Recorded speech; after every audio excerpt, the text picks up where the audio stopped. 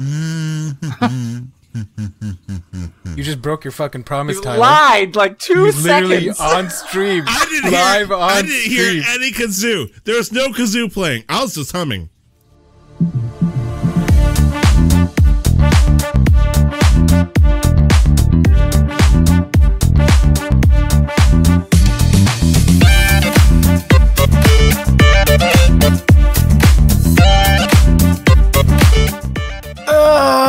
Hello and welcome back to another episode of Casual Master Quest. This is episode 66.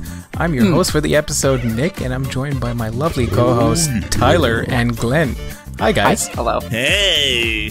How? I can't wait to fix the audio level on this. I'm so excited. Hell yeah. You do all that beautiful, magical editing work and Hello. I gotta yeah. better bring. Okay, so what's going on here? This is episode 66. Episode 66. 3 episodes Are we away about from to the sex execute number. Episode 66. Yeah. What? Is there any reference here? No one gets it. No. Execute Order 66. Oh yeah, Star Wars killing the Jedis. Yes, that's the order that kills all the Jedis. Ah, Nick, I'm okay. sorry. Okay. Yeah. That it seemed familiar, but it just didn't come to me off the top of my head. Don't worry. I don't have anything for that. I'm fucking out of it. Like I'm feisty. Like I got some fight in me, but it's like I got a +5 in charisma right now, but like a -2 in intelligence. Like I am ready to rattle something off, but it's not going to be witty. You're David Okay. after dentists. Yeah. Well, then why don't you just start with telling us how your week's been, so that way we can ease into it. Well, shit, senpai. That's all you needed to say. So I've been on, it's not really an actual work vacation, but it feels like it. These past few weeks with the truck routes I've been covering has been almost a nightmare. It feels like I haven't really gotten time to play video games or whatnot. But this fucking week, hell yes, it's been great. Like, honestly, I've been doing a fun time. Haven't hit any deer this time, so no drug test or anything like that. Like, it's been a solid improvement. And, I've been using a lot of my free time to obviously play video games, but also prepare for a birthday party for my wife. Yay! Happy birthday, Amanda! Yay! You guys unconsciously both clapped at the same time. I'm so proud of you. That's what I'm going to use to sync the podcast. So, her birthday isn't until tomorrow for us, yesterday for the podcast listeners, this Sunday. And I got her a few gifts, and it's so weird because it's like shopping for myself, but I don't get the stuff. It's really weird. It's so upsetting. She actually asked for my help yesterday with one of them. Oh gosh, which one? The monitor. She's like, "How do I connect this?" And I was like, "Well, what are the input?" No, so I helped her kind of navigate. It's like me asking my grandmother how to set up the printer. It's like, well, whoa. I don't know. No, I was very helpful, and I helped it happen. Did you ask her if she has Windows 98 installed? Windows XP, thank you. All right. Oh, I'm sorry. You Oh, are not that's great loads grandfather. better. You are simply I grandfather. miss Windows XP. XP is so good. Oh man, I miss XP. We're all just like, I miss XP. It was so good. Like, you don't have to miss it for long because we're gonna be playing D&D soon. XP. Yeah. Puns. So it's funny you brought up D&D, Fetch me Glenn. the katana.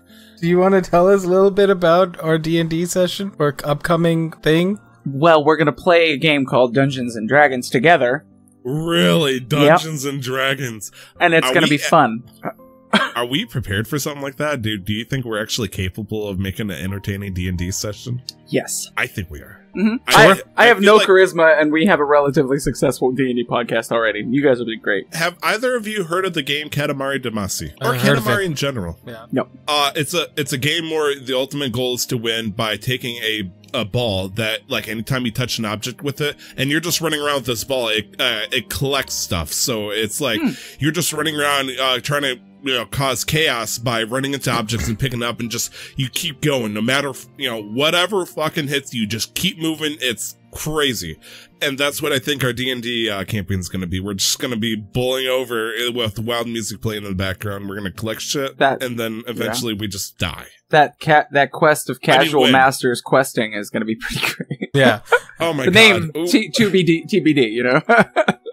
Could we? Oh, whoops. What is the name of the podcast? Quest of Majual. Majul? Oh boy. I just mixed up master and casual. No, I don't know. We came up with a bunch of fun ideas, but I do like the one that we had you use the old man voice on. I think I wanted to commit to that because honestly, was that in here?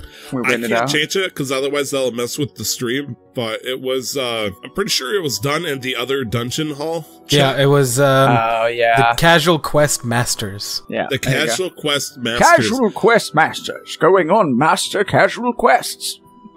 Yeah, it's so fucking stupid. I love it. It's gonna be great. So fucking much. I think it fits right into us. And just to preface, like, my character that I'll be playing is you take a combination of Drax, the Destroyer from the Marvel, Kratos from the new. I was gonna say, you went quiet for a second. Did I go? Okay, I heard Drax and then I heard Kratos, but yeah. So you take Drax from the Marvel Cinematic Universe or even the comics, and then you take Kratos and you mix them, and then there's just kind of oddball character. So I'm excited. Yeah. From what I've read, all your characters are pretty interesting. I'm surprised. I'm interested to see how they interact together. What about you, Tyler? I mean, when you think about my character, it's like a combination between Emperor Kuzco from The Emperor's New Groove mixed with Roger from American Dad, where I'm this marmy little brat that gets manhandled by a wiser older adult. But Roger loves to, like, disguise himself to get himself into different situations to fit the role. And honestly, like, I'm totally playing the actor/infiltrator type that will probably get into wild hijinks to help us, get an advantage. I feel like our characters are going to want to get into places that the DM, not the DM themselves, but the characters that the DM create will not want us to get into. And I will be the lube to the dry situation we'll try to enter. Right. Yeah. No, it's gonna be a good time.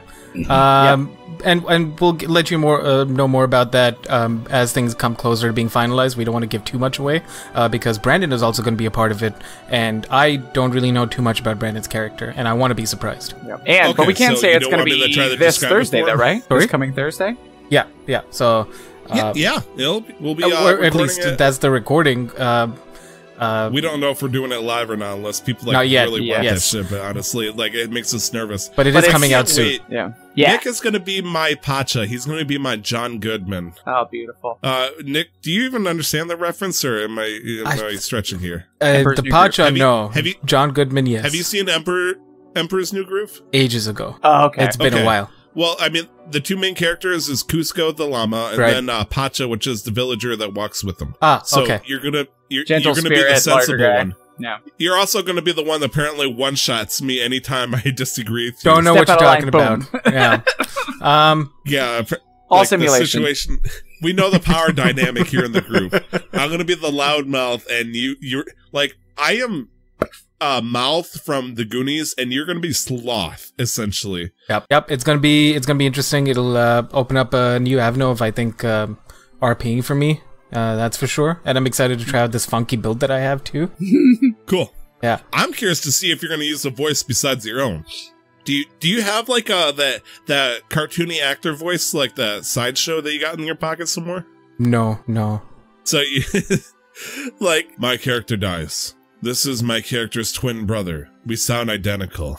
I mean, I can do like an Indian accent. That's what I used to do for GTRP. I can go around talking like this for the entire podcast if we wanted. But then Goliath is, Goliaths aren't Indian sounding. So yours could be if you wanted to. I'm like, do you have like a wild?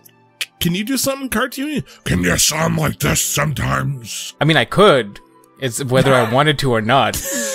Do you want to do that for 2 hours? Yeah, it's so far the characters I've played sound so stupid and burn your fucking voice. You want to sound like a cartoon? Maybe you don't have a choice. I'm gonna make I think you it's feel kind guilty. of funny. I'm full of shit. Disregard me. So that's the D&D podcast that we're going to be doing under the Casual Master Quest name. So look out for that.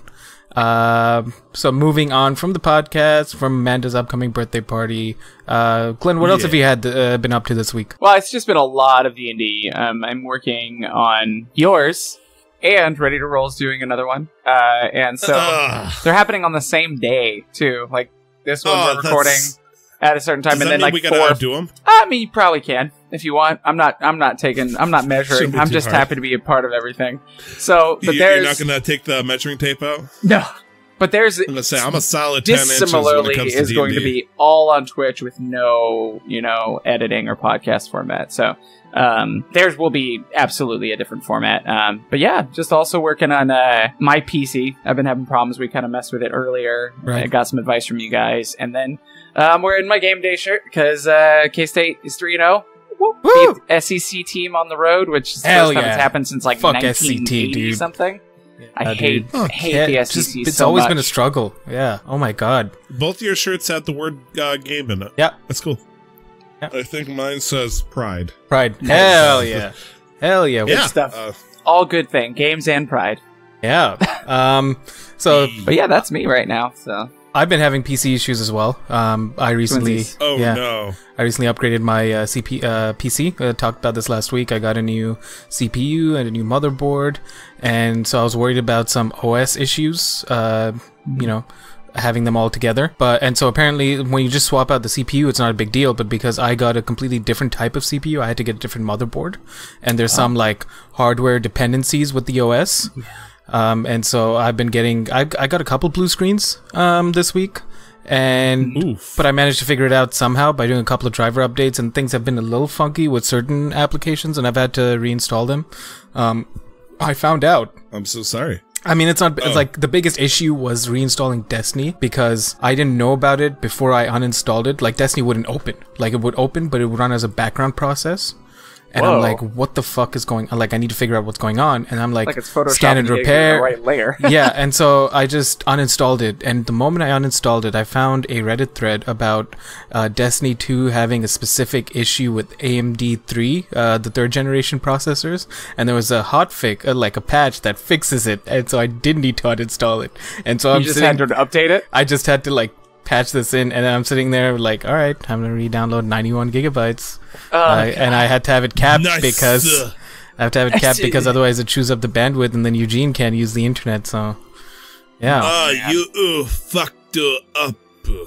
yeah, and then beyond that, Senpai, the last interesting thing that's happened this week is I'm part of a fashion program within my program, and it's a year-long thing, and it's gonna be the last thing I do, and we're looking at sustainable fashion, solving. Oh, like using hemp and fashion. stuff like that as a source for the like. Is it a base material thing? Yeah, it can be like how do we make the fashion industry sustainable? Not necessarily like fashion industry in general. So, but whether it's finding new sources for textiles, how do we effectively, efficiently recycle existing textiles? Because high and fast fashion is an issue. Like when we talk about brands like H&M, there's just so much, they just put out so many pieces of clothing for so cheap that nobody ever feels the need to spend money on quality items that last longer and that are better for the environment.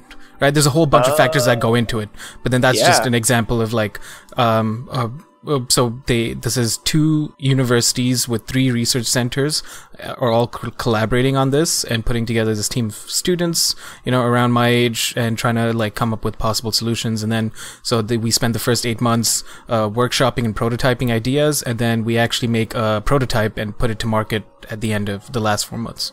Wow. And is that produced under like a line or something, or is it just from the university itself? Well, it's from the university, but we're working with the local fashion owner, fashion store owner, who's been doing stuff like this with sustainability for a long time. And somebody else, she started a company. She's the CEO of a fair that focuses on sustainable DIY, like local craft stores. Yeah. Awesome. Tyler, you were really saying? Cool. Do you feel like you're fashionable? I don't give a shit about fashion. I feel like I have an okay sense. Like I'll just put on a t-shirt and jeans. Like I think I know when to look good, and I just dress comfortably most of the time. And I told him, even because I had to do a phone interview to get in, and I'm like, yeah, like fashion's not really my thing. I just want to work with people and try something different. They're like, perfect, come on in. Wow. Yeah. I mean, I'm sure that means you're a different perspective for them, So that's probably why we'll take anyone approach. I love it. Confidence is key. It's perspective, man. Yeah, so we had our first class yesterday and getting to meet the people I'd be working with closely and the people in charge of the program. It's really interesting and I'm excited. So yeah. So if you see a CMQ clothing line made out of 100% sustainable material and all the proceeds go to charity and some little bit to us, we're the charity. Just a disclaimer. Okay, yeah. thanks. We are the charity. We are. But yeah, let's we are a video game podcast.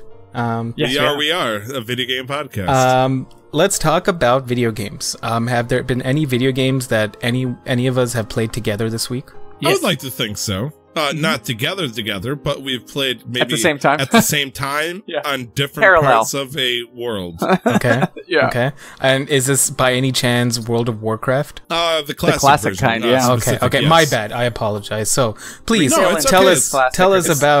tell us about your WoW adventures for the week. Well, I mean, just to clarify, Nick, the reason why we got to say classic, it's kind of like saying, hey, I play RuneScape. Well, some people are like, oh, is that old school RuneScape or is that RuneScape 3, the, clearly better edition of it? And it's like, well, no, I'm playing the better edition of RuneScape 3, of course. But anyways, yeah. So I'd like to have a little chuckle at Glenn because Glenn's starting to realize that maybe playing on a PvP server wasn't as what it was cracked out to be. Nope, it's very different than what I thought it would be, and I did it because the people that got me to play in the first place are on that server, and they kind of love that. And I don't mind. Here's the thing: I want to expand on that a little bit. I don't mind PvP, but it feels targeted when there's no limit on the amount of people on either team. So like, when they don't say, all right, well, there can only be so many Horde or so many Alliance on this server. There could be 70% of the server is Horde, so that every mixed questing area is just, I'm fucked as an Alliance member. I can't quest there because literally all they do is like, that's what I ran into is like, I've got a level 30 warrior quest that I'm trying to complete and I can't. Because the drop rates are so bad for the items I'm looking for when I kill the enemies I need. So the only way I can actually beat it is by going to the area when the server's the slowest. And then I can probably do it, but this quest is taking... I've spent 7 hours looking for boar tusks or something, and I can't. And then I tried for another 3 hours the other day, and I got one in 3 hours. And I got killed 9 times, which is even crazier, because in World of Warcraft, there's an honor system where killing other players gets you honor, and that's not even in place yet, so there's no reason for them to kill me. They just do it out of spite, and then they sit on my body and spawn camp me when they're 12 levels higher than me, and I'm like, what is the joy for you in this? Like, you're playing a troll, but you are actually a troll playing at that computer. Like, I wouldn't be surprised if they were a troll under a bridge, playing a troll, trolling me. So anyway... You're right. It's not what I thought it was, but there is ways around it. I did Scarlet Monastery last night for like 3 hours. So good. Is that a dungeon? Yeah, it's a dungeon 4-in-1 even because there's 4 different dungeons and it's in like separate wings in one building. Each its own separate dungeon, if you will. Okay, and I got the Berserker's helm and his shoulder pauldrons from the armory. Helm and shoulders. Yep. Yeah. No, Captain Spin the Win. Yeah, and I rolled and won them against our other warrior too. Like, I felt kind of bad, but they're awesome. So my favorite thing, like that is the one area I'm so excited for. But lately, I've been stuck in stockades. Oh yeah. I just hit level 26 last night. Okay. And so it's like, again, I'm trying to catch up to Glenn, but Glenn always seems to be one step ahead, and it's like... Yeah, I'm halfway to 37 now. Roll a fucking different character, for the love of... Holy shit. Well, I just want to get to 60 so I can do the fun raid stuff and get the best gear. But then once I hit 60, I'm not going anywhere. So, I mean... I can't stay ahead of you forever because there is a ceiling, so... Cool. I think that's just a diplomatic way of Glenn trying to tell you to get good, Tyler.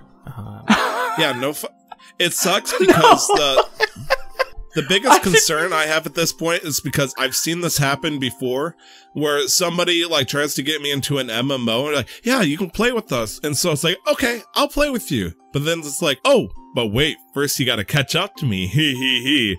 And so it's like, I'm level 20. All right, I'm level 1. I'll eventually catch up to you. And so it just, like, this carrot on a stick motherfucking treatment where it's like, okay, can we play together so we can level up? Yeah, but you gotta catch up to me. I'm level 37 now. You're only 26, senpai. And it's like, goddamn, slow the fuck down.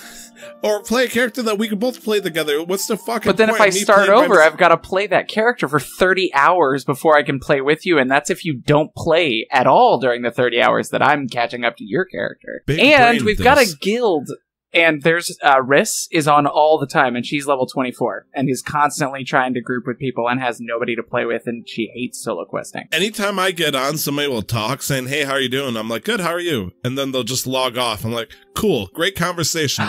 Your guild is like, it almost feels like an actor's hall, if you will. Like, I'm busy trying to perform.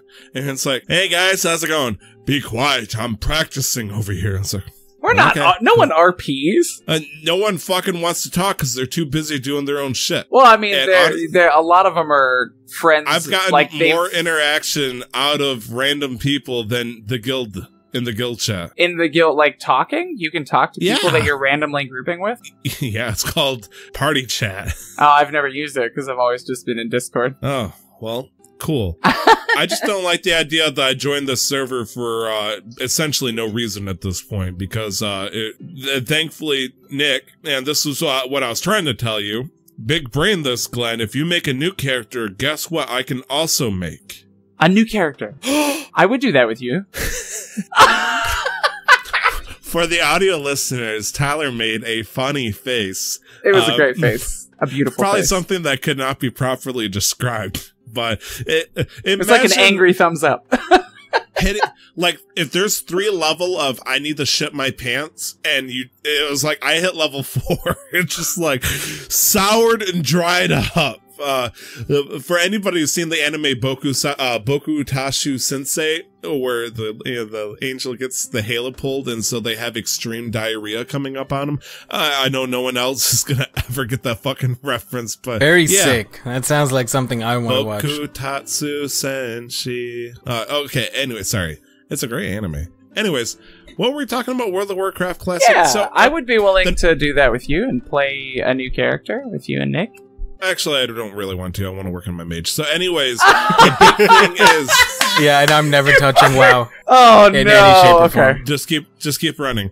So the big thing about playing a frost mage is AoE. You know, Awesome. everybody wants... There's 2 things that people want out of a mage is AoE and free food. And free, so freezes. the problem is, though, I have rank 1 Blizzard, and you get rank 2 at level 28. So everybody wants to Frost Mage, but the moment they see I'm 26, and it's like, I mean, That's dumb. you're only going to do so much damage. You got to get good. You got to level up more. I'm like, cool, let me join you. I'll level up. That's soon. how I level up.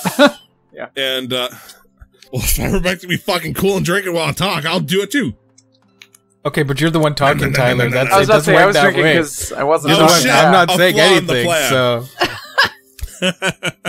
So I'm having fun with it. I'm trying to get the level 7 by doing stockade runs, AoE runs, where I'm kind of like, I'm like in baby mode and everybody else like, watch this, rank 2 Blizzard, and everything's like blown up, and I'm like, pew, pew, pew, pew, ice cubes, beware, I'm so strong. Behold, mortals, witness me. And I do like a quarter of the damage. And it's comical, I'm having fun. Yeah, But you'll hit that I- spike, though. You'll hit it. I am so excited. Hopefully one day, I hope I find a group to where, like, on a weekend where I can just sit down and I can do my own thing of Scarlet Monastery with those people. I think it's going to be so much fun. Yeah. And then much later in the game, I noticed no one ever does Strathholm. I'm not sure if there's a reason for that. That's kind of intimidating. What level Like, is that one at? It's the same level as BRD, so like level between 50 and 60. Oh, okay. But the problem is that everybody's doing Black Rock Depths. Yeah. Which I think it's because it's more easily accessible. But I do like, I fucking love Strathholm. I mean, we talked about it, it's a giant city filled with undead, and it's the location, if anybody's played Warcraft, I mean, they know that, Arthas he chose to destroy and kill his own city before the demon, Mal'Ganis or some bullshit name, turned him into undead, essentially. And so, it was a race against time, him murdering his own people versus the demon god. And this is the aftermath. It's a fucking undead city that, you're trying to clear out and whatnot. Anyways, I'll stop fucking rambling. I've been having a good time. Glenn, how's your experience been with this? Aside from the PvP, it's been really good. And I found out recently, after talking to people, that the warrior is the hardest class to solo level. So I chose. That's what they're saying. Apparently, because the rogues can DPS and escape. Same thing with priests and stuff. They have escapes. Warriors is just like, yeah, I can stay alive for a while, but like if there's a group of horde or something, or it's too high level for me, I don't have a way to self heal. Unless I'm protection, I can't like fear them. And so it's a little harder, especially as an arms warrior, to do solo questing. Which is why I'm excited that I hit Scarlet Monastery, because tomorrow that's all I want to do is just run the armory until we are strong enough to run the last part, get a dope quest reward for it, and then move on. I think they want to grind it until 42 or something like that. So we're gonna be there for a while. It's very exciting because I realize even if I do catch up to where I can play with you, I'm gonna be at the minimum level for most of that stuff. So I'm not going to be able to play on equal level with you. What I need to do is I need to find somebody who's like at the same kind of mindset and time frame with me. It's like, hey, I can only play a few hours every other day. And well, that's what I'm saying. Riss is perfect there. She doesn't she needs someone to quest with, and she's what level is she? I think she's a 24 or a 25 arms warrior. Okay. Yeah, she would be really great. I will contact her. How should I contact her? Email? Discord? Should I send her a carrier pigeon? Letter through it? But also, if you want, I know that you said you didn't want to start over, but I know that at the beginning of when I stream, you have a couple hours where you could play games. If you ever want to do that, I can start a character and you can start a character, and we can only play those characters before you leave for work. Hell yeah, brother! And that way, we get a couple hours in. They'll grow in level. I'll be the warrior. Okay, cool. Yeah, I want to be a mage. I want to try a mage. I tried a priest and it's okay. But yeah, if you want to do something like that. I got a level 10 priest right now, but I've been saving that specifically so I can play with Nick. Oh, okay. So it's I wanted to make a healing character, but only if I'm going to play with somebody who's going to tank or DPS. Mm-hmm. The problem is though, the priest, is it a priest? Yeah, the character's called the priest. Sorry, much like you, I get priest and cleric mixed up in D&D and World of Warcraft. So you're a priest that wears cloth, but you're also fighting with a mace and you're smiting. So it's what the fuck is going on? Very it messes with me. Yep. And just to completely sidetrack, I just discovered, somebody told me, I think it was Dungeon Dudes from YouTube, very popular D&D group. They say cleric is the easiest class for a beginner to start off with. So Nick, why don't you play a cleric? That just seems boring. Why would I want easy? Just do what I did and choose the hardest thing to play the first time in. What the fuck is that? Warlock? Arms warrior. Oh, and World of Warcraft. Okay. Yeah. Oh, you talking about D&D? Yeah, we're talking about D&D here. Yeah. Oh, cleric. Yeah, because also we should clarify. Fighter. Should clarify. I believe if we're talking about WoW, and if Tyler says Nick, he's not talking about me. Okay, fair enough. Yeah, you did say you would never touch it. I'm talking about my other best friend Nick, who Nick with the C. Yeah, so because I'm not gonna touch WoW. You have to pay me a tremendous amount of money to play WoW. Yeah, just like you're never gonna touch Uno. I hate that game, but I never said anything about not touching that game because now I've learned to let my anger subside when I play that game. The difference, practice. Just the difference between Uno and WoW being that I absolutely have no interest in World of Warcraft. That game is boring to me. You and I have played together. And I was it was great because I was trying out something new, but I gave it a go. I did. It's not like I'm talking about, I'm not talking shit about a game that I haven't touched, Yeah. I absolutely agree. You gave it a shot. You decided it wasn't for you. That's why, I made it clear even when I'm jokingly suggesting you should join. It's don't do it. It's I'm barely holding, I'm starting to find reason not to play. Because honestly, go ahead. I was going to say, but I wanted to get back to what those game dudes said. I feel like that's super wrong. What, the idea that clerics are the easiest class for somebody to start off with? They've got channel divinity, they've got spell slots, they've got other features. Just give somebody a champion fighter and let them go. You hit things, you hit them hard, and you hit them easier. Champion fighter. All right, this is video game time. We've done the D&D stuff. Video game. So video game podcast. Moving on from World of Warcraft. Moving on from World of Warcraft, unless we had. So speaking of games that I like, I keep finding reasons not to play World of Warcraft Classic, so I can spend more time on Minecraft Tekkit on a server that is now officially dead. Unfortunately. Oh no! How so? Yeah, it's very upsetting because it's Brandon, my wife, and I. We're playing together. Problem is, though, my wife refuses. She's like, we can't waste electricity in this house, so I must shut off my computer and as well as the server because she owns the server. Mm-hmm. And Amanda's in the chat. Whoops. I think my balls just shriveled right back up when I saw her. She said, what? Motherfucker, you say what? And so, because of that, Brandon can't play whenever he wants to. I can play whatever I want to because I can get on the computer and she can, same thing. So, Brandon has give up playing because he doesn't access it and he doesn't want to ask her every fucking time. And so she got bored because she doesn't know what to do. Meanwhile, I'm making like Dr. Frankenstein's lab over here. So it's like, cool looking house. What the fuck is going on here? It looks like a Mozart painting made out of blocks going on. That's my place right now. And I just keep playing. I'm having a good time. Unfortunately, nobody, the other two people, they don't care anymore. As in my wife and my best friend. And it's kind of upsetting because they're actually playing a different server on Minecraft together with different mods. So it's like, is our server dead then? It's like, do I keep playing? Because it's just like, and then I hear Brandon in the background. It's like, you never play. I'm like, motherfucker. When's the last time he got on? Like, I've tripled, like, the amount of house stuff I have. Like, it is comically, like, a huge difference. Is the other server, like, an official server, or just a server that's always on that somebody else has that you guys know? It's essentially, for the server that I'm talking about that they're giving up on, it's a server that's run by my wife. It's on her computer. Right. And since she shuts off her computer to save money, my best friend can't get on whenever he wants to, so he lost interest real quickly. And the new server that they're playing is something that Brandon is hosting on his computer. It's all private servers. Okay. Nothing public. Okay. And now Amanda's trying to convince us to join that new thing because that's now the flavor of the month for them motherfuckers. And it's always on, though, yeah? I have no idea. Ask Brandon. I'll do that at the beginning of the game when we play D&D, just to trigger things. For Tekkit Lite. But I still keep playing Tekkit Lite. I have made my first high voltage solar array, which is something that will take anywhere between 100 and 200 hours of Minecraft time on it. So I spent a lot of fucking time on that shit. To make one thing? To make one thing, yes. I'm not kidding you. Like the amount of, because let's put it in perspective. You can make a solar panel. Let's say that takes me about 10-15 minutes. Easy enough, right? Sure. To make a low voltage of that, you need to make 8 solar panels. So, okay, so that's, 8 for one of those.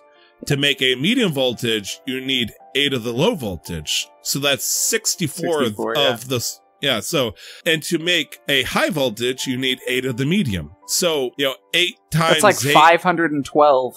256 solar panels. Why in the world I believe. Did I think it takes more and more time as you're running out of resources in your given area, so it's harder to search.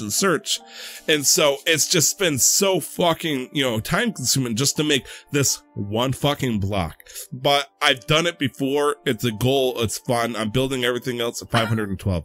Okay, so... Get fucked, Tyler. But that's a lot. Yeah, it is a lot, no matter what. That's a crap ton of work, yeah. That's even more time than you had said. So that's like a base case 10 minutes. That's 5,000 hours easy. 5,000 minutes, sorry. Minutes. 5,000 minutes, yeah. It but doesn't still, take, that's a long time, my friend. Whew. Now I gotta pull my calculator out because Nick is scaring me. So, whoops. Let me pull that away so that it's not hitting the stream. 512 times 15 minutes. That's 7,600 minutes divided by 60. That's 128 hours. Yep. Wow. Within reason. It's just to make this one tiny little block that that's makes like so much 5 days. Oh my god. The most upsetting thing is after I made this one block, it's still not enough energy to power the shit I want to do. So how many more do you have to make? I think I need to make at least 2 total. So I'm working on the second one, but I'm playing by myself, so it's like I'm on this empty street. How much would it expedite it with if you had extra hands on that? I mean, if we were making a team effort, I mean, just split that by, I think that's the equal divide. So it'd be 5, it'd be divided by 3 If it took 5 days to make something, we had 5 people, and they each focused on their own separate thing. Just take a day. Yeah. Yeah, it would just take a day because take it from 130 hours to like 24. It'd be crazy. There's so many different directions that you could focus on getting the materials for this. Like, for example, one, you need a shit ton of glass. So maybe you're just mining a bunch of cobblestone or sand, and that's your thing for the day, and that's what I'm doing. Or I need a shit ton of coal dust, which just means I need a shit ton of coal, so I'm mining. Or I need to get rubber for the wiring, so I'm taking an electric tree tapper to these fucking trees and getting tree resin to make into rubber. And so, like, each time I need to do something, I'll just spend, 2 hours focusing on that one thing and just spending a bunch of time. So yeah, if I were to dole out the task and we all were to team out in the... I'm sorry, my wife just said, I have a low voltage solar array in the chest, it's yours. There goes 15 minutes. Oh, yay! Thank you, honey. I only need 63 more. Cool. But it's 8.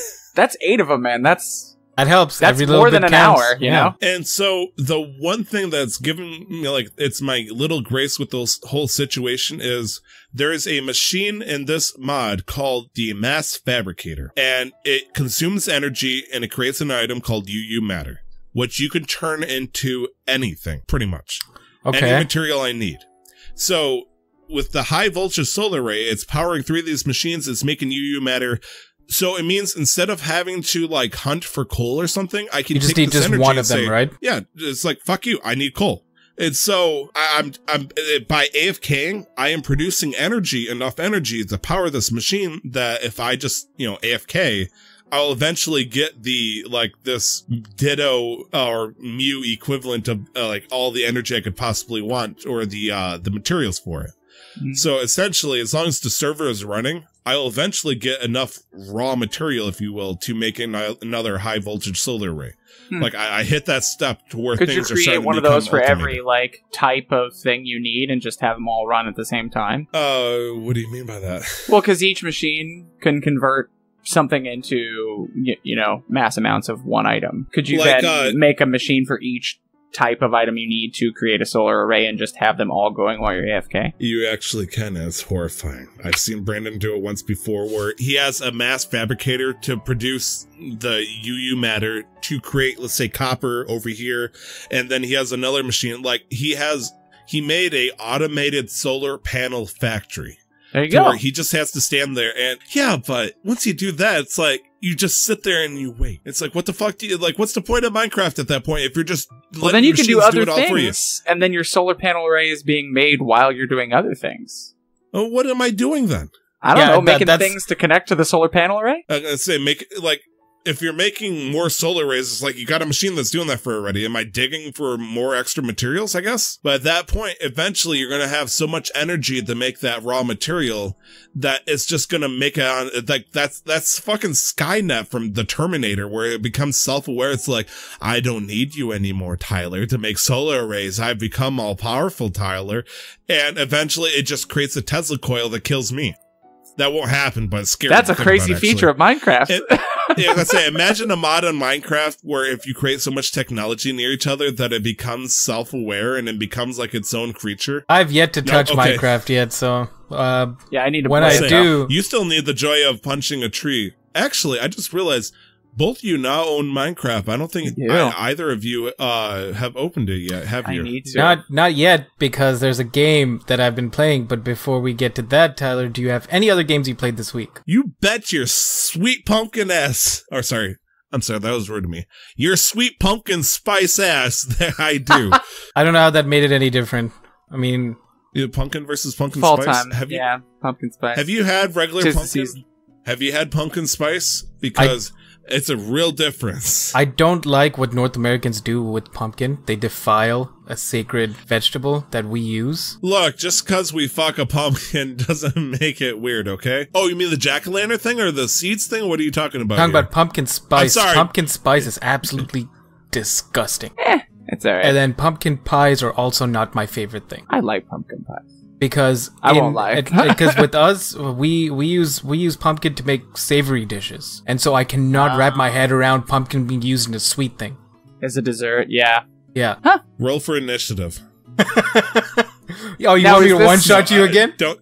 Is this a? Don't is make this, me roll a new character, okay? When you say we, Yeah. who do you mean when you say we? Indians. Indians. Yeah, Okay, I didn't know if so it was a Canadian thing too. Like I didn't know. Oh no, like- but it's very much like we have our Thanksgiving at the correct time, first of all, and so all the pumpkin stuff is popping up now.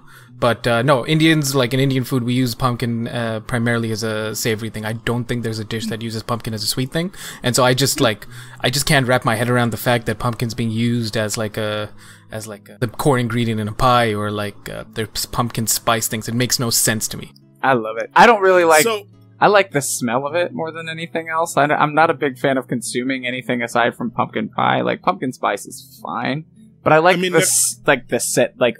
Glade plugins that smell like pumpkin or Right. whatever that is, because that makes Pumpkin me spice, it like might as well sensorily be. it reminds me of home and like that time of year. And I live in California now, so there's Right, not really right. seasons, so it reminds me of That better makes sense. times. Yeah. But it's the different smell shades is of summer, the yeah. smell is much more important to me than the taste. Honestly, that smell. Nick, have you ever messed with like a sweet potato? Oh man. Like Glenn's getting hard right now. I like sweet I love sweet potato, but potatoes. like sweet potato and what? I mean, eventually, to get to the pumpkin spice level, for a sweet potato, for example, which is of similar build, they would start to add stuff like cinnamon and brown sugar to it at the top. Well, okay, but sweet potato makes sense, because even though we use it in savory dishes, sweet potato inherently is sweeter. So it would make sense that if you take something sweet and put it into a sweet dish, pumpkins aren't sweet. What about squash then? Squash, I don't think we get variants of, we get a lot of variants of the gourd, Squash vegetables or and yams, fruits. essentially. This is getting into Thanksgiving Yeah, territory. for us we Americans, but- we make a curry out of yams. Oh. Because honestly, you're right. I like- Pumpkins, inherently, if you have it by itself, it's not very sweet at all. No, you they're not really sweet. gotta add some Yeah. shit to it. So again, it's just a cultural thing where it makes no sense to me. I've had pumpkin pie before. Some places have made it pretty nice. I've enjoyed certain types of pumpkin, especially the homemade ones. But pumpkin spice is not something I can't get over that. I really can't. Yeah. I think pumpkin pie is a lot like stuffing. It's another holiday dish or whatever in North America, and Honestly, it has to be it can tradition, be really right? good or it can be really, really bad. But they're both the same thing, Yeah. But they definitely makes don't sense. taste the same, It had to have been a point to where it's they had nothing but pumpkins, but they managed to shine a turd essentially to make pumpkins taste good to turn into a pumpkin pie, Right, and right. it turned into a staple of tradition. Right. I think Cranberry. there's hazelnut. I think a lot of spices go into making that pumpkin sweet. Hell yeah. Oh yeah. And so that's why pumpkin spice is, I is think a the little big more thing true was, to what it is.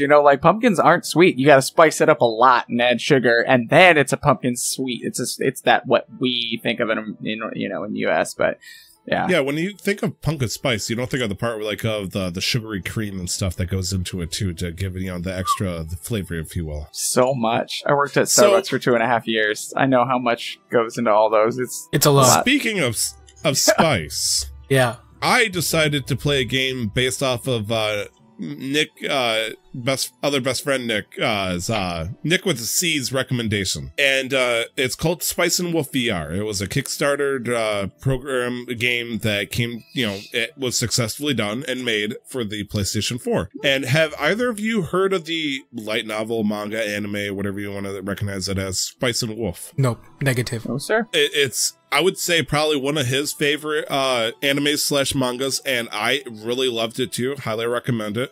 Spice and Wolf is about a merchant who met a deity of sorts who happens to be a wolf, and she was like the wolf of fertility to bless the fields of crops and wheat and whatnot. And eventually, religion fucks it up, and she realizes she's not needed or wanted anymore because, she might as well be a witch to some people. And so she travels with this merchant, And Spice and Wolf is about a traveling merchant who's trying to make money through a bunch of business dealings and whatnot, and this magical wolf is following him. And it, it has a lot of seriousness. Almost has that Death Note level of like, I'm gonna outwit another person, with this crazy bullshit science idea. And it's pretty well done, actually. And it just so happens to have a wolf, a cute furry anime girl along, by his side. And so when I saw this for $25 on, in VR, I'm like, it said, this is going to be a 3D VR visual novel experience. I'm like, all right, fuck it. Yeah, let's do this. I bought it, this morning, downloaded it, installed it. I'm like, I'll play about an hour of it at the very least. Nick in the chat is saying it's an economics and romance anime, which is a good way of describing it. So I decided I was going to play an hour of it. That way I could talk about it. Two things I'd like to point out. The prefaces this. What I'm gonna, talk about here. First one is, apparently my forehead gets really sweaty easily, so I had to keep taking off the VR headset to wipe my forehead, clean the my glasses and all that stuff. Everything kept fogging up. It was very vicious. It kind of ruined the experience. Second thing is, I didn't need to take an hour to talk about this game because the game didn't even last an hour. This was a half hour. $25? For $25 I had a 30 to 45 minute visual novel experience. That kind of ruined my mood on it. Glenn, your thoughts about this? That feels like a bunch of bullshit. That's a decent little chunk of change for not much. This is Metal Gear Solid 5 Ground Zero's bullshit. You buy a $30 book, even if you read that every day, you're going to finish it in a week, because it's probably 500-600 pages if you're really, if you're not speed reading it, So, and that's a book.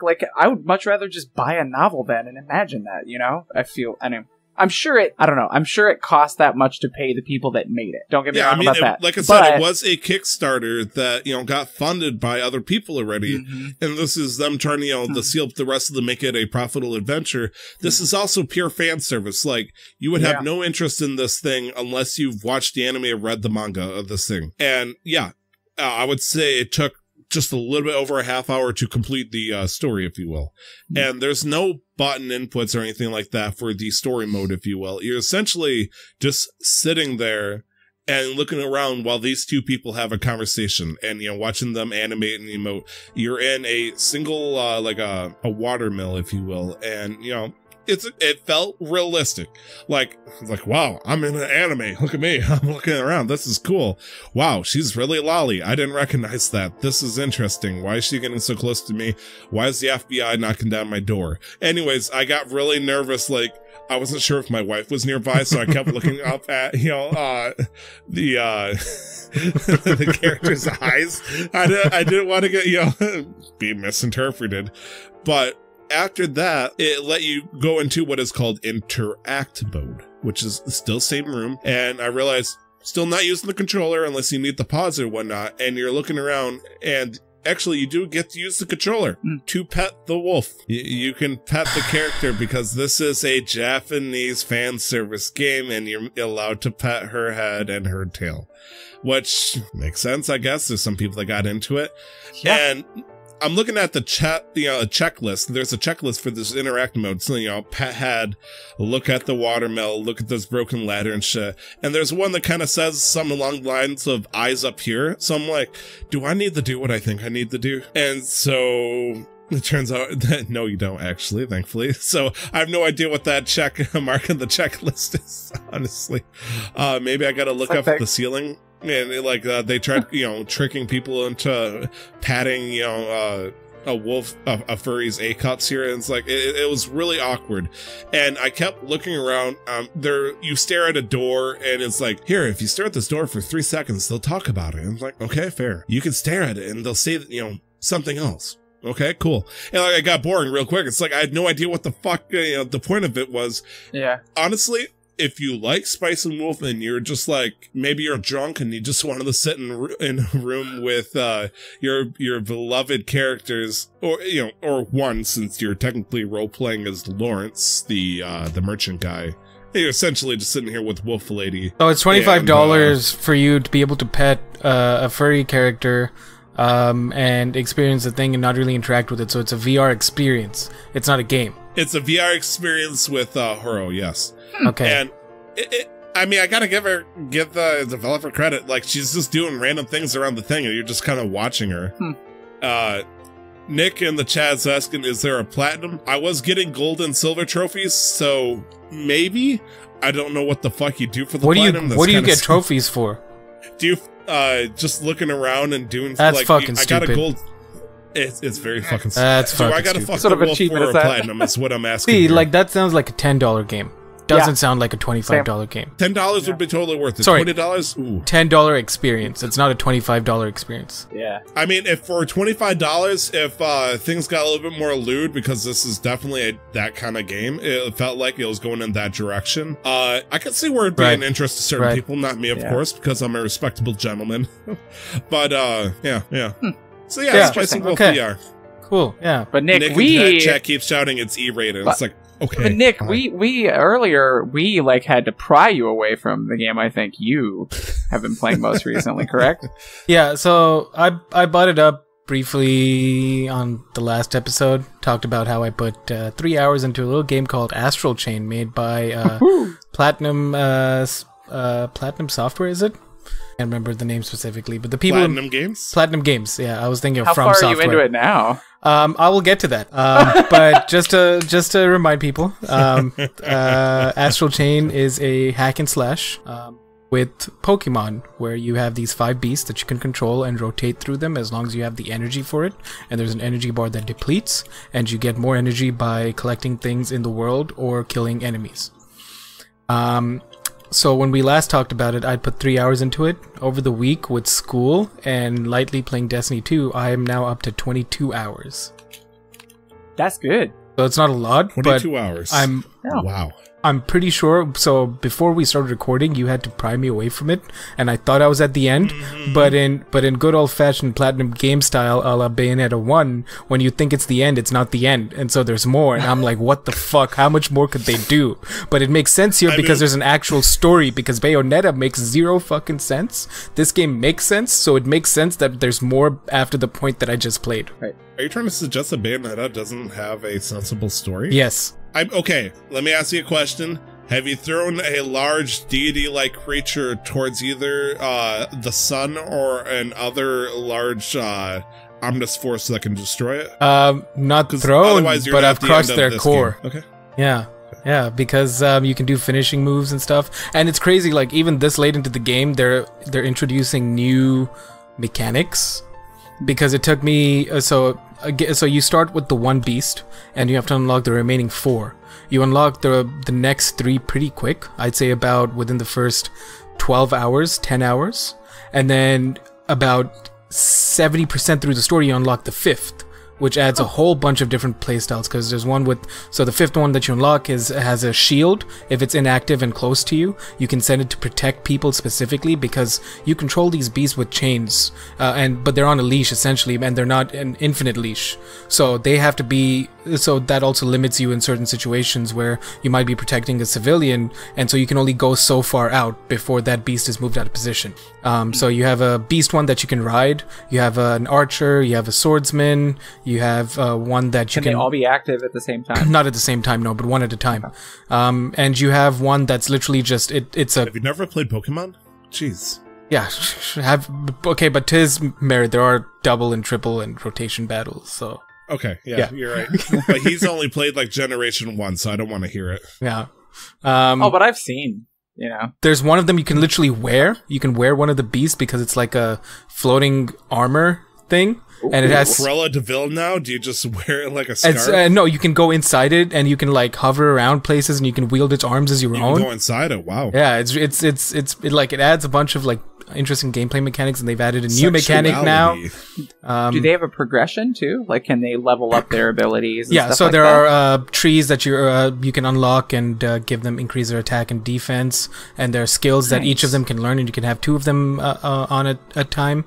And you can also have abilities that you can swap out. So they're more modifiers than anything, and it's very interesting. It has a surprising amount of depth to it. Not surprising only because I didn't know what I was expecting when I bought this game. Because as I said last week, somebody said that it's hack and slash with Pokemon, and I'm like, I want it. So I hadn't really seen gameplay at that point. So yeah, no, I'm almost there at the end, and I'm feeling the itch to 100% everything, because from the start, when you're interacting with the environment as well, each of these bees can do different things and interact with different things to unveil new areas and collect different items. And so you need Lapras to surf. Yeah, so you'd have to you only get Lapras like halfway through the story, so you have to go back to the beginning area to like unlock that area. So it comes in files. All these missions are essentially chapter select, and so I'd have to go back and play through the chapters to 100% everything, which is what I want to do. I think if the game doesn't eat away at my soul. But I'm having a lot of fun playing a game that is not Destiny or Overwatch, and I'm happy about that, because there are also some other ones coming out soon. There's Link's Awakening, which I definitely want to try playing through. And then Gears 5, which I still haven't gotten to. Next episode, we'll be able to talk about that. Maybe. Are you guys playing Gears 5? Gears 5's already out. I'm going to play Gears 5. I really want to, but no, Tyler's talking about Link's Awakening. But before we talk about games coming out, we still need to hear about anything else you've played, Glenn, before we move on to... one of my subscribers on Twitch has been playing with me, and apparently he used to play competitively. And League of Legends. I apologize. League of Legends. And he played enough with me in the duo that he found some... Because apparently there's more than just Riot's pro scene. So there's other... like small leagues where basically it's, if you're silver, you play with other silver players in a league, and then you can get, you get on like a team and the stuff. minor leagues versus the big leagues. Yeah, So same thing with Overwatch. Sense. There's university leagues as well, and our university has a esports team. Nice. But yeah, he's trying to get me leveled to gold so we can play in the gold league of this one thing as his ADC. So I'm like, that's good, because this guy did analytics for an actual LEC team in Europe, so like he knows the game, and so I don't feel like total hot garbage. Right? If, he's like, yeah, be my teammate, and I'm like, okay. So that may happen. We'll see what happens. Okay. But yeah.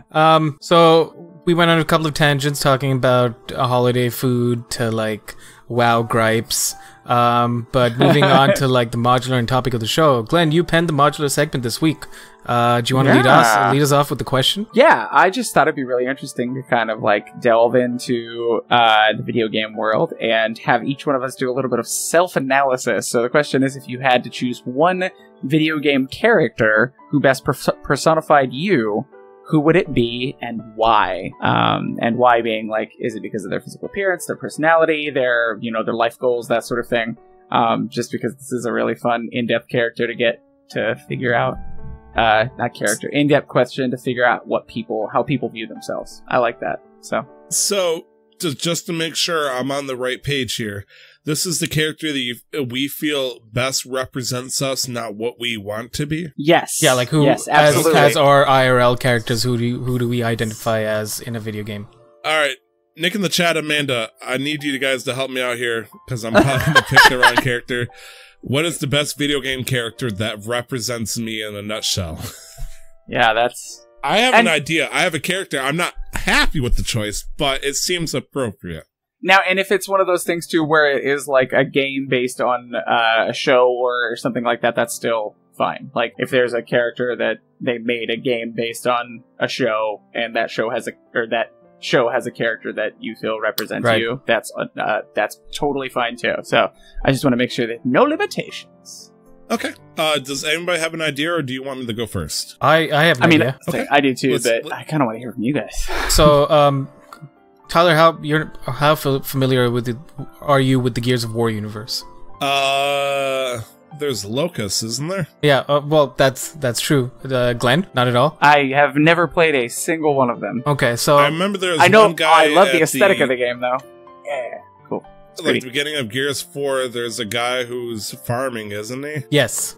Okay. Sure. I don't know their name. So I know Farmer Gear guy. A single Locust, and that's about it. So there's Marcus Phoenix. Yeah, he's the main character for the first three, and then kind of semi-main. Yeah. There's a character. His name is Damon Baird, who is he's an asshole. He's very much like a sarcastic asshole, like in his interactions socially with people, with like his Didn't team. he betray the people at one point? No.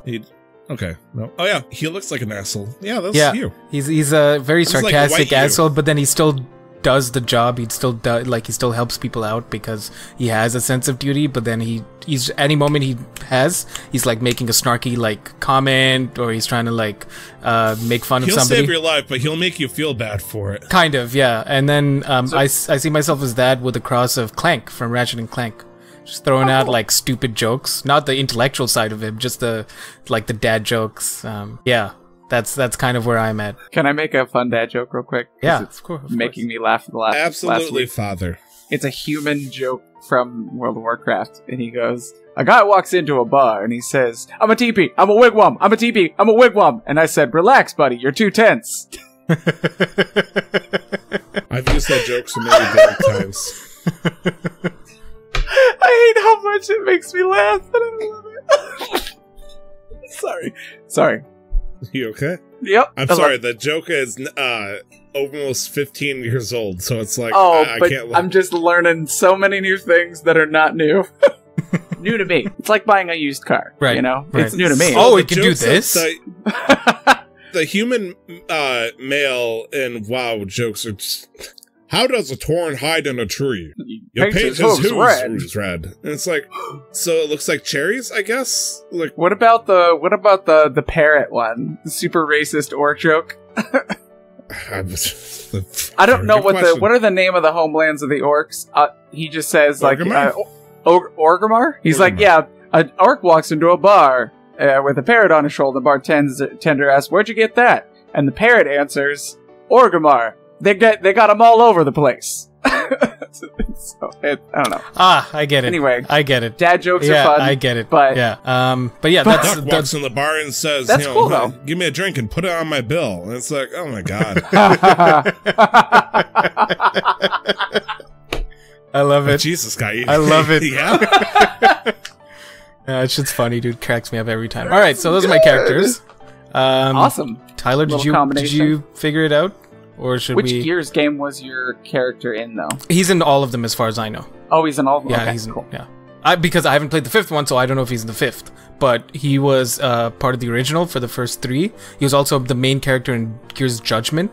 And then he did make an appearance in Gears of War 4, but not as a playable character. Oh. Yeah, because there's a huge time skip between Gears 3 and Gears 4. So it's a new set of like playable characters, but then there's still like the foundational, hero like kind of like characters Borderlands, what they do. Kind of playable characters from the previous game are NPCs in the next one. Something like that. Yeah, it's just that the core characters from 1 to 3 kind of like establish the universe from that point on for Gears 4, because it's like a 20-year time skip, I think. Jump. Wow. It's a substantial time jump. Yeah.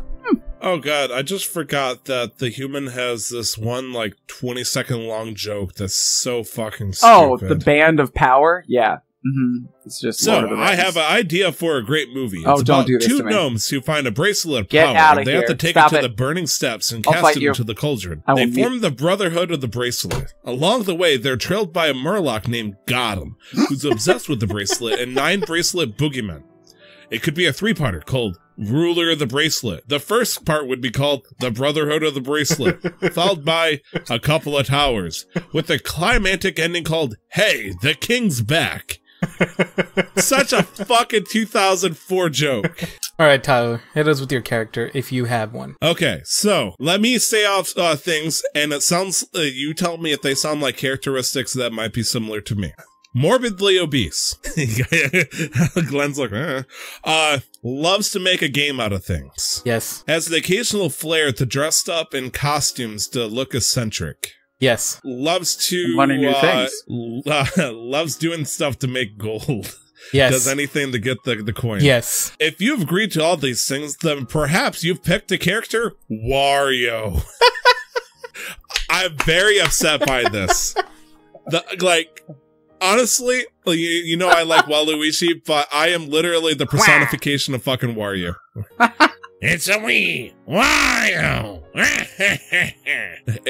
If you guys have counter arguments, please, for the love of God, get me out of this fucking show. I don't want to be Wario. I don't have too much experience with the Mario universe, but from everything I've seen of Wario, seems also, about right. He loves garlic. I love garlic. He farts a lot. I do too.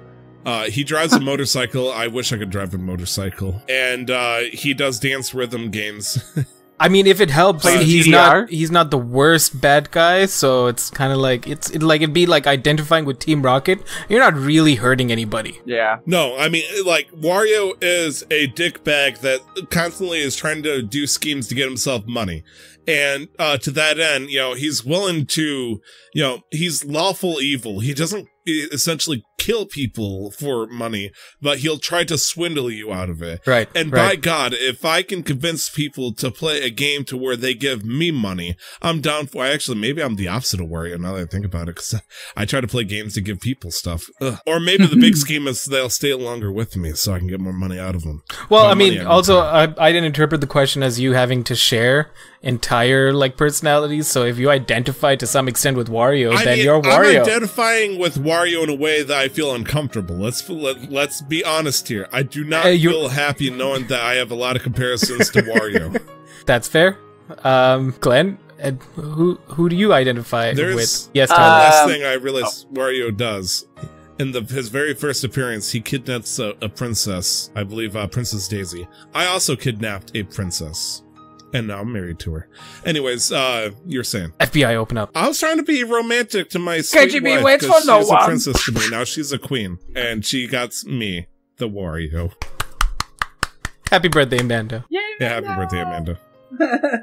Glenn, I'm sorry, I cut you off. No, you're fine. I didn't even start. Okay, fine. What character? I was having a hard time with this because I thought it was an interesting question, but on the same note, most of the video games I play are things where you create a character and that character can just be you. It's not really a personality thing. Aside from the Dragon Age games and Skyrim and very fantasy usually, or space opera sort of thing, very epic usually. And I don't really usually identify with a lot of those characters, so I thought of maybe anime characters who they may have adapted video games that I appreciate the story for, and that I think I'm a weird combination of Dual Maxwell, who's the pilot of Death Scythe in Gundam Wing, and Edward Elric from Full Metal Alchemist. Because he's a fiery, shorter guy who loses his temper pretty easily. But then there's that, carefree side. You never lose your temper. What are you talking about? Oh, he would. During the football game today, I'm the worst during sports, and I'm very competitive. When I saw to the pure poison in your eyes whenever you saw a horde walking towards you. Oh, gosh. You're like, yeah. I'm not going to click on you to make it look like I'm looking at you. I'm pretending I'm ignoring you. Otherwise, I literally haven't noticed. I don't even target them. You have a chance to walk away. I'm not even going to target you. Just walk away. Oh God, why are you attacking me? Yeah, I don't even fight back anymore. If they want to gank me with a full party of guys that are 10 levels higher than me, what am I going to do? Okay. And then thanks. you go into the same circle of, there's no point in them attacking me. There's no water. There's the duo. There's the Edward Elric. Yeah, just getting angry about things. No, it's not necessarily about my physical. What's the name of his brother? Alphonse Elric. Alphonse. Yeah. Alphonse. Ironically enough, my younger brother is very much like Alphonse. He's a little taller than me. Even when he does get his body back, he Are you is referring taller to the than his brother that you shamed and vulgarly cussed out? No. I'm a little smarter than him. He's a little calmer than I am. A little taller. Yeah, he's not quite like Alphonse anymore. Charizard card. Yeah. Yeah, he's my. I'm the Eevee to his Charizard. Yeah, I'm just kidding. If you reverse. Anyway, so that's me. I can kind of see the Edward because I'm not too familiar with the Gundam characters all that much. But Full Metal Alchemist is one of my favorite things ever, and so I can kind of see it. Yeah. What did you say to me? Yeah. Mm-hmm. There's a little bit of that sometimes. Yeah. I strive for the plateau, the middle of the line. I'm usually a peaks and valleys guy. Very Michael Scott, very Edward Elric. I can be very focused and very good at what I do, but then I can also get very angry and, off kilter because I fluster myself, Right. So You're just walking down the street. thank you. I'm glad you can see that. I like it. As crazy as he is. Wait, can you guys hear me? What's going on here? What's this black magic? No, I can hear you. Mm-hmm. Okay. Yeah, we have a good habit of talking at the same time. Yeah, we do. All right, that was actually a fun one. Trying to remember, like you were saying that you had a hard time thinking of a character, and how many times have either me or Tyler posed a question that we're like, oh, so how do you feel about this? Like, I have no fucking idea, but you wrote the question. I'm like, I know, but I still have no idea. So don't worry, you're not alone there. I like that it was challenging and we could give input based on, and you guys know each other a lot better than I do, and I'm like still kind of learning who you guys are and just having a different perspective. And like, I absolutely don't see some of the things you say about yourself about Wario. Like, I don't see some of them, But like, but Nick's like, yes, that's you, and I'm like, all right, cool. I'm fucking upset with this level of self-reflection I had to do here. It's like, yeah, nobody ever wants to think of themselves. About Wario? Yeah, I don't want to think of myself as a Wario. Hell no. Okay, I'm an angry, tiny, short alchemist with only 2 real limbs. So Yeah, well, what are you going to do? Life. My main attack is gastronomical intestinal disruption. I shit my pants to glory. That's how I win. It's like, I don't want that to be me. Hey, man, a win's a win, whether by an inch or a mile, so just take it. Bam. It's truth. All right, so, moving on to the topic of the show, it's our favorite developer to talk about. No, it's not EA. We like to shit about EA, but we like to talk about Kojima and anything that Kojima might do, or has done, or maybe will do, or never do. We don't know. Tyler, you put a link to the same exact thing that I put a link for. Fuck you, it's the same link. It's the exact same I just wanted to say, like... insane. Did you not see the link? You know what? Is my work not good enough? No, I didn't. Fuck you, I just deleted your link. I didn't realize this game was Hideo Kojima. It's coming from Kojima. We just talked about this, like... It's coming from Kojima Productions, his own company, once he split off from Konami. Okay. And we finally know what Death Stranding is going to look like. We don't know what the game is still. I don't think so. Yeah. But we know what the game's going to look like. And it's definitely interesting. There's I briefly read this this article coming from Kotaku. And there's some interesting elements to it. And I'm going to pick this one out because I thought this was a cool mechanic. So... before you set off on a mission, so they recently demoed an hour-long gameplay of Sam going out on a mission. Sam being the titular character played by Norman Reedus. Norman Reedus. Yeah. And so you get to like pick your loadout and stuff before you go out on your mission and stuff. And what was interesting is that you can, instead of like it all going away, like in video games when you select your equipment, it goes away to this little magical pocket. Instead of that happening, it actually physically goes onto your body, and you can choose which parts of your body you'll put your rope climbing gear or like the cargo that you have to deliver. And that not only affects the aesthetics, but it also affects the balance, which I thought was really smart. I thought that brings an interesting dynamic to the gameplay. So if you have to set build a little ladder, because we've seen them do that, build a ladder to bridge like a horizontal gap like between 2 cliff faces or whatever, and so your balance of the gear that you've put on will affect how easily you can cross or how much you have to work against the shifting of balance or whatever. So physics is another not usually accessed portion of this game, which is really neat. Yeah. Huh, that's awesome. Yeah. I'm sure some people that like to have their games kind of cake-fed to them, like, will be like, ugh, this is too hard, I mean, difficulty is the least of my worries with this fucking game. Understands the top priority. Like, the fucking bridge baby. It's still a big question to my day, what the fuck a BV or bridge baby, as this baby is called, what the point of it is. And I believe at one point it's explained that the bridge baby is going to be what gives the ability for Sam here to see creatures of sorts. And the 45-minute video that Mr. Kojima shows, it's all in Japanese, so you do your best to make sense of it all. There was a scene where he was just sitting there playing the harmonica, and the baby was enjoying it. It's like, but why? Or like what's the singing point? in the bath. Like, I remember seeing a clip of that. Is there like a Sims thing where you got to raise the hearts with it, otherwise the baby turns on you? What the fuck? Do you have to make the baby happy? maintain the relationship with the child. Oh my gosh, it's like fucking Stardew Valley. I'm trying to keep you up 10, the 12 hearts, damn it. Give me the fucking star fruit, whatever the fuck it's called. Yeah, it's interesting. This game is something else. We've had plenty of discussions over the year. I think you could probably pick out easily half a dozen episodes where we've talked extensively about what the fuck Kojima's doing and what kind of drugs is he taking to make this game. But now that we're finally getting some actual flesh to, like, yes, cover up the bones, it seems interesting. Somebody mentioned that it felt like Breath of the Wild. One of the reviewers, one of the reporters, it felt like Breath of the Wild style gameplay when they were going out and about and exploring. It's funny you should say that. It's exactly what I said on Twitter. It felt like a reskinned Breath of the Wild game with Kojima's touches. Never mind, that was you then. It's been a long week, Tyler. Whoops. I'm sorry. Yeah, so that was. I'm like, oh, okay. No, it's okay. I'm a professional journalist now. This is coming from some hotshot journalist who's seen the gameplay. So you've seen the full thing then, you're Tyler? not wrong.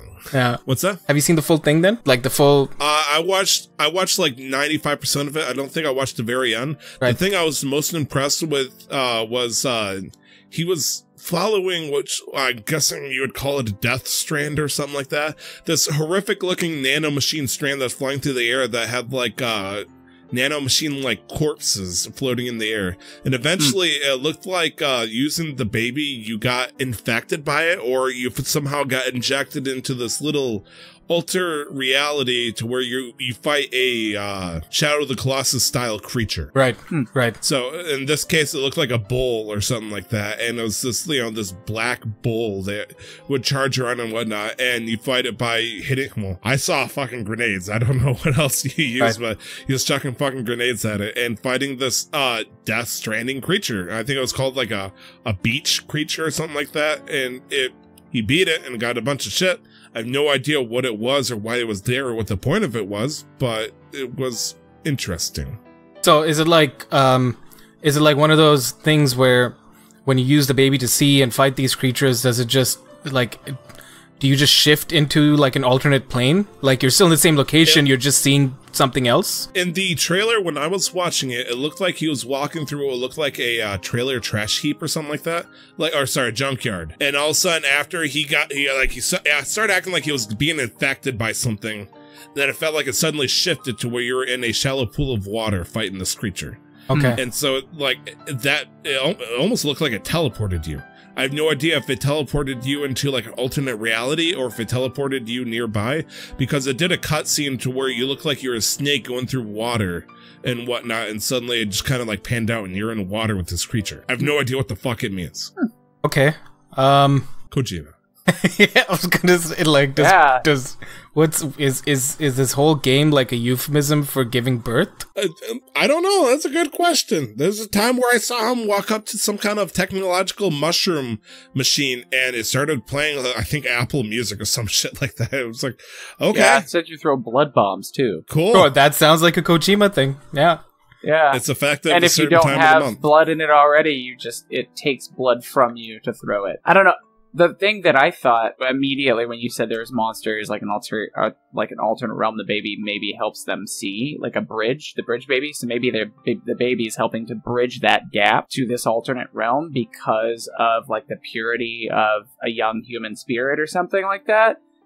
That's some crazy interesting stuff. I'm interested to see what else comes out about this because, graphically it looks awesome. Right. And if the physics are as important, there's consequences for actions, and it seems really cool. Yeah, and I like that train of thought, Glenn, but the issue is all the babies and all of the trailers and gameplays, they seem oddly grown up. And they have more personality than a baby should. They're cognizant. Yeah, it's versus being what a baby is. Yeah, they're maybe because they still look like babies. fetuses, but then you can just with the way their eyes are open and focusing and understanding what's going on, it's what if they're born from the strand? What if these babies are just doomed to never grow old and they're just there to lead us and shepherd us to these fights? And I don't know what's going on with this game. Somebody help me. Huh. There is a particular scene I got a kick out of with the whole physics and stuff you guys were talking about where he was trying to cross a river, but he done goofed much like Oregon Trail when he tried to ford the river. But your supplies? Yeah, your caravan kind of dips into the water a little too far, and he's like, well, I was trying to carry 2,000 pounds worth of material in my back, and I tried to atlas this shit across a deep river. Oh, it didn't work. And he started losing shit in the river, and he's trying to push buttons to wade himself to a safe spot, and it was comical and realistic. A little bit more realistic than what I would have wanted, to be honest, but what I wanted with these kind of games never mattered. You know, it's like, I wanted an understandable story in Metal Gear Solid. Kojima-sama would like a word with you. Because that's never going to happen. And this is his own. You can reach out to Tyler on Twitter for a public apology. Yeah, at 2x Tyler on Twitter. Is this a game that you guys actually want to get, or is it just something that you guys kind of been admiring from afar? Like, are you actually going to buy this game? I kind of want to see more before I'm to it. I'm scared. I'm kind of on Glenn's side here, but I also just want to say fuck it and buy it as a purchase of faith, because regardless, if I'm gonna get I don't think I'm gonna be disappointed by this game, Tyler.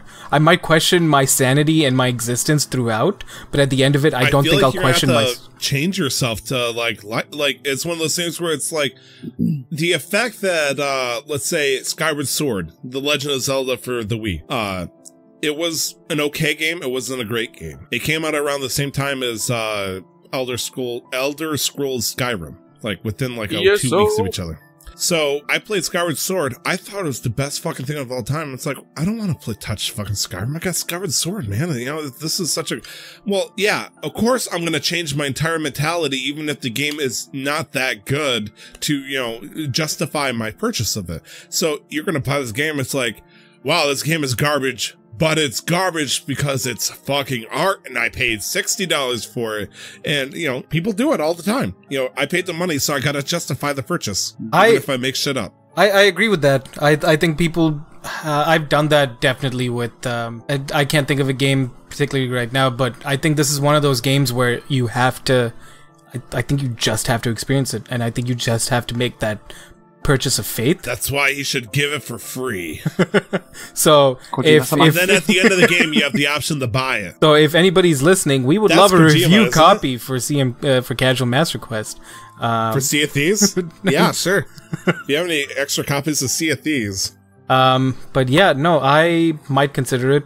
November is gonna be a tricky time to consider it because Sword and Shield. So you best believe. I'm still getting a kick out of the idea that this game, like the first half of it, you get to play completely free, but like at the midway point, it's like, if you want to play, you got to actually buy the game now. Like it gives you the first half of the game as a demo, just for shits and giggles. This game does? No, I'm just saying it, like the idea that's of something it. Kojima would do. Yeah. That would be interesting. And then if you want the ending, you got to pay like a 5-cent DLC or something like that. That would force developers not to live on nostalgia or hype, and because if the game sucks, nobody's actually going to buy no it. Nostalgia and no hype? That's just destroyed their entire business model. What are you talking about? Well, I mean, you can Can't still do that. use nostalgia and hype, but then people New play IPs? it. Ugh. Yeah. Oh my god. New IPs, no gross. reskins? What? That's possible? What is... No remasters? It's all 151. No remastered consoles? Speaking of which, I believe it was NBA 2020 or something, or yeah, 2020 is coming out. Yeah, I think it's that. And on the PlayStation 4, they forgot to change. You know how on the PlayStation 4 you scroll through the icons and stuff? It'll show you like a little logo thing. They NBA 2020 forgot to change their logo from NBA 2019 because of how much they copy and pasted over. It's like, oof. F. Whoopsie. Man. That's Basically, a mistake. it's just a patch of this. It's just updated patches every year. I mean, it still kicks Different like They just renamed it. It still gives me a kick every time when I think about how with Atlas, which was the same people who made Ark, when you go to the main screen, if you had a controller, you could scroll down and then you'd access an Ark menu. Oh my god. It still gives me a fucking kick. Like, I can understand reusing assets. You have to, as a programmer, you have to reuse assets because it just makes more sense. Why would you want to reinvent the wheel when it's already? Again? Yeah, no, it makes sense. But like to that point, like to that extent of being lazy, yeah, I can't. So. Well, it's like when the guys that made Ingress helped develop Pokemon Go. They used the same framework. Yeah. Because it's a similar style. No, it makes sense, yeah. There was no reason not to, Yeah. And they just added like newish mechanics on top of it. Yeah, no, exactly. It's a clear difference. Yep. So that's topic of the show. Hideo Kojima, Death Stranding. We have a little bit more information about it. It's coming out November 22nd, I believe. I could be wrong. And it's starring Norman Reedus as the main character and Mads Mikkelsen as the reported main bad guy. And I love Mads Mikkelsen. So, that might just be enough to convince me to give it a go.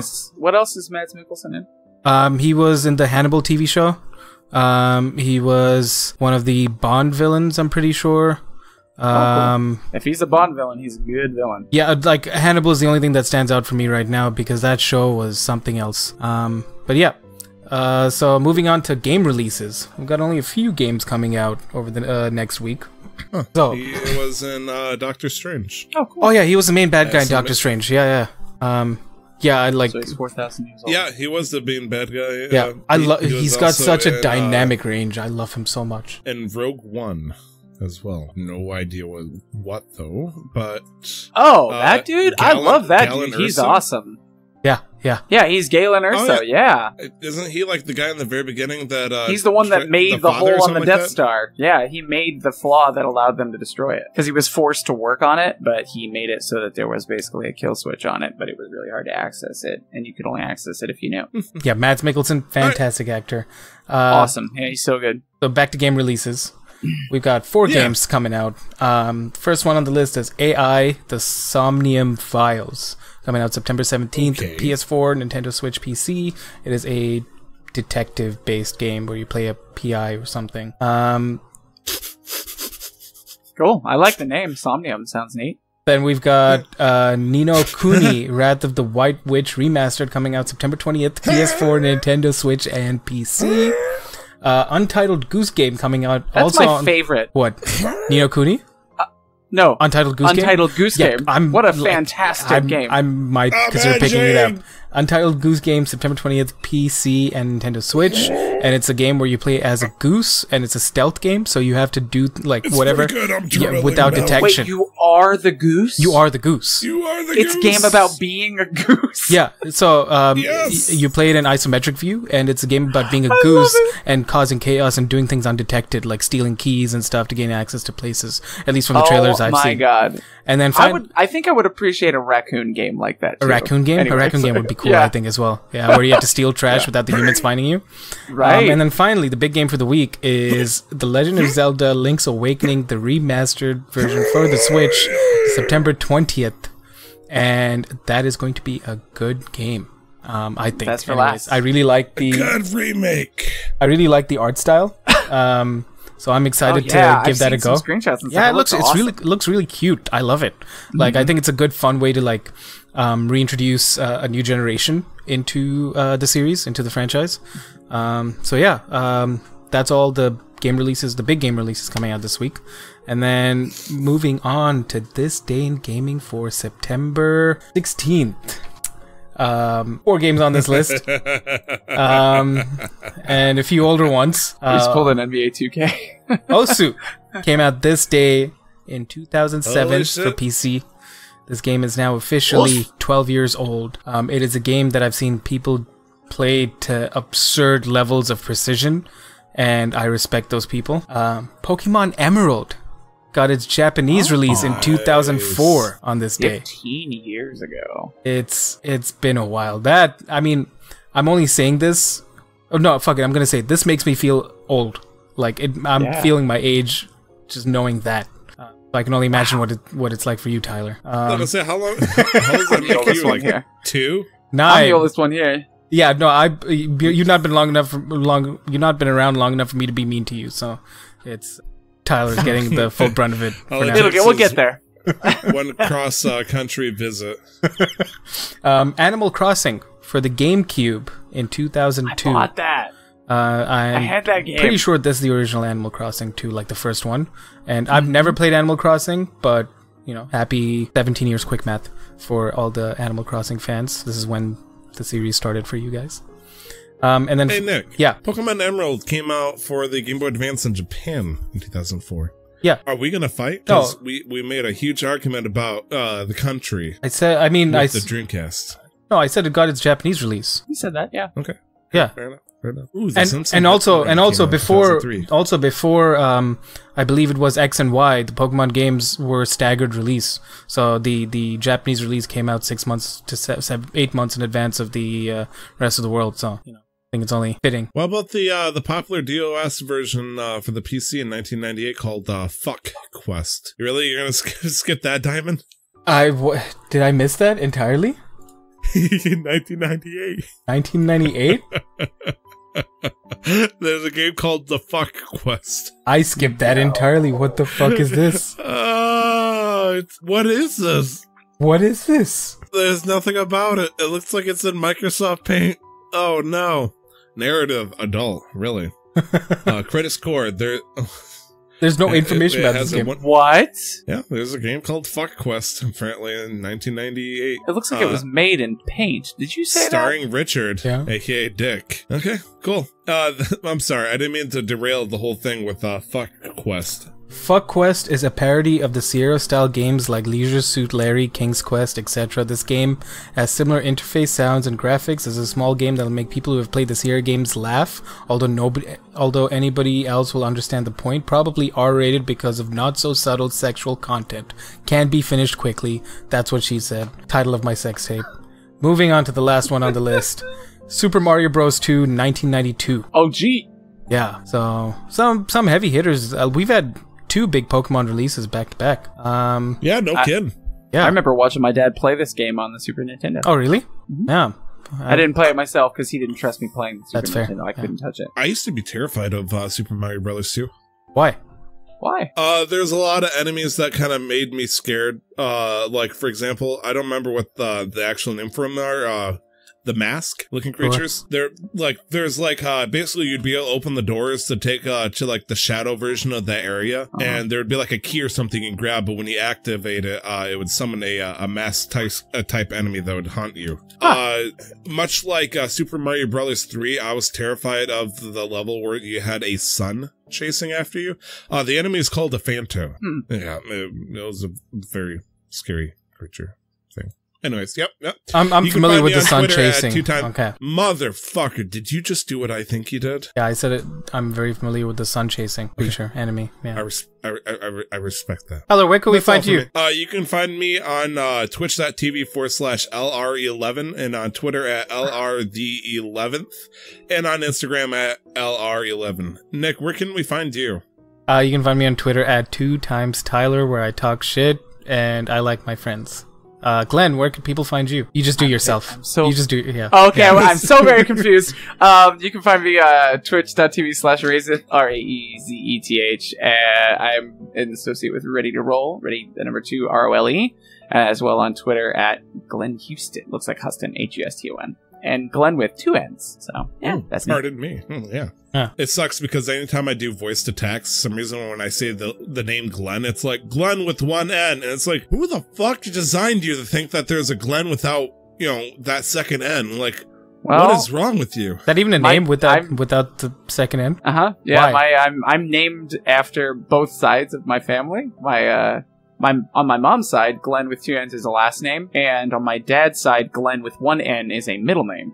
So when I got the name Glenn with 2 N's, I got the last name from my mom's side and my dad's middle name without the extra N, or with the extra Interesting. N. So I'm just so used to John Glenn, and yeah, I went to a high school that was John Glenn High School, so I'm so used to Glenn as in GLENN. Yeah, it breaks me seeing it without 1 N. I'm sorry to all the listeners that are GLEN. Fun fact: in 1941, the Heisman winner was a running back from Army named Glenn Davis, spelled exactly the same as me. Nice. Yeah. Nice. Anyway, you must be proud. Only famous person. He's not even famous. Right. Nick, you got Twitter. Glenn, you got email. I'll take Facebook and Instagram. All right. You can find us, Casual MasterQuest, on Twitter at MasterQuestPod, or you can find us on email at casualmasterquest@gmail.com. Or at facebook.com/casualmasterquest. No spaces. Or Instagram also. Was I supposed to do Instagram too? Nick always does Instagram. I usually do the Instagram. We're also Casual Master Quest on Instagram. But yeah, you can also find the show on Spotify, iTunes, Google Play, Stitcher, whatever you like to use, Luminary, And we have a Twitter giveaway going on, so go check us out there. Do we? Because we don't. Oh, yeah, we do. Twitter. Yeah, we do. Yeah, we do have a Twitter giveaway going on. We need to fight each other, figure out what to do for Discord. We will work on that. We still have time. Just give away $1 million. Easy $1 million giveaway. Easy. Got it. Let me get it out of my wallet. Just get on Discord and check out the $1 million giveaway. Yes. So Nick, that was Tyler. It, right? that was. I'm only familiar with some Arabian princes. I don't know them personally. I ain't giving my coins. I'm fucking Wario. We'll fight you for it. So that was Tyler. That was Glenn. I'm Nick. This was episode 66 of Casual Master Quest. Anything before we... I am fucking Wario. Or, sorry, I fucking am Wario, not I am fucking Wario. Hey, man, whatever floats your boat, we're not here to judge as long as everybody's it's consensual and everybody's happy. Nobody cares. It's 2019. You know, we're allies on the show, you know. And if you want to check me out, you can join me and play the World of Warcraft. Hell yeah, that was a smooth input, like great fucking good pun building, dude. Love it. Good improv. Yeah. Yes, and that was us. That was Tyler, Glenn, me. This is Casual Master Quest. Thank you very much for listening, and don't forget to never stop the grind. Yeah. The intro to the podcast, titled Casual Master Quest, was paid for and produced by the wonderful talent Revelries Music. You can find more of their work at soundcloud.com/Revelries Music, or just click on the link in the show descriptions. The background music is the album Top 50 Best Classical Piano Music by Brilliant Classics. You can find out more about Creative Commons at www.creativecommons.org/license/by/4.0.